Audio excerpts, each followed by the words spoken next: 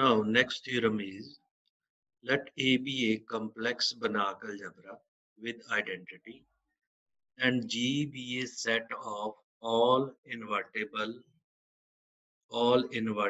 vector.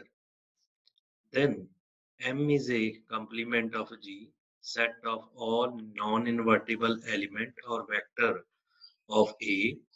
Then show that M is closed, or we can also say that G is open set.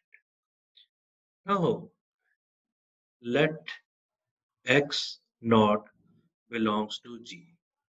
Since G is a set of all invertible vector, then it implies X naught is regular or invertible.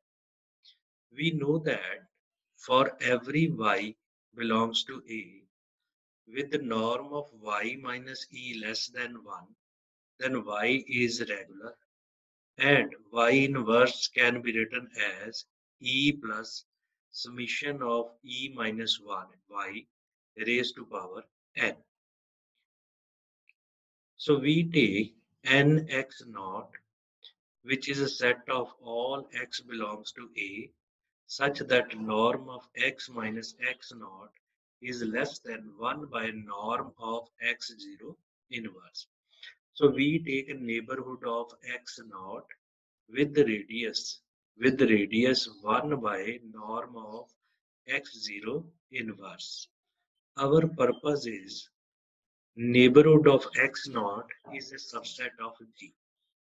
So in order to prove this result, we take some vector belongs to neighborhood of x naught and that vector belongs to G. So if we take x belongs to neighborhood of x naught, then it implies x belongs to G.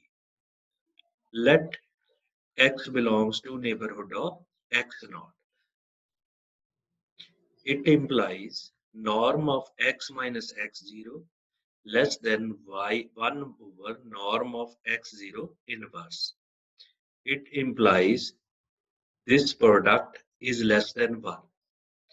Now consider x0 inverse into x minus e, which is equal to x0x, since identity is equal to x0 inverse into x0, then this value is equal to x0 inverse into x minus x0.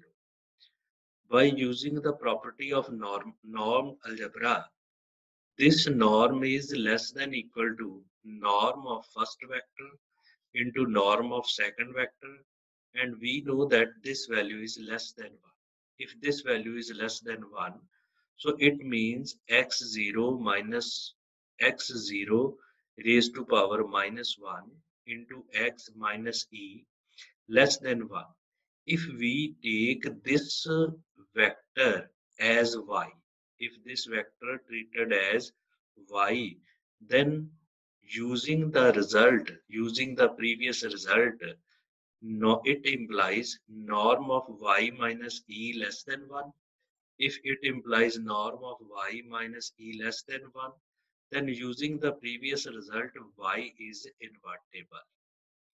If y is invertible and G is a set which consisting all invertible vector, then y belongs to G.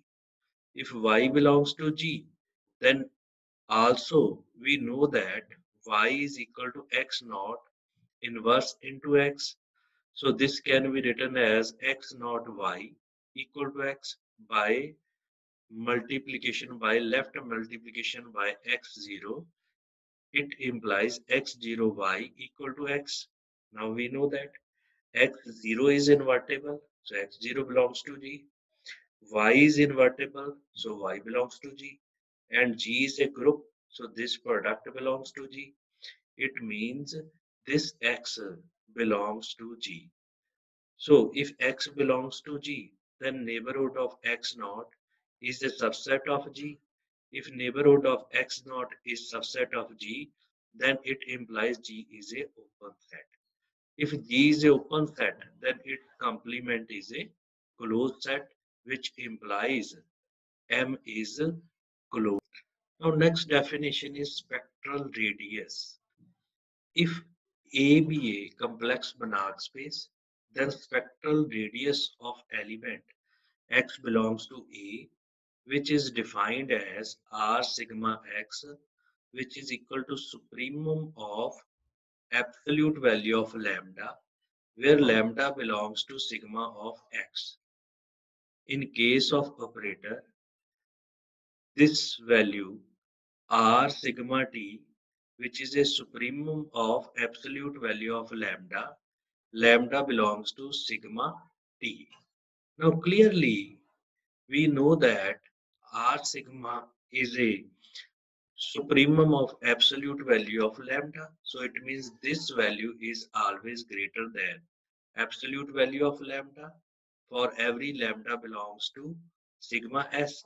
Similarly, in case of operator, R sigma of t is greater than equal to absolute value of lambda for every lambda belongs to sigma t. So this is called a spectral radius.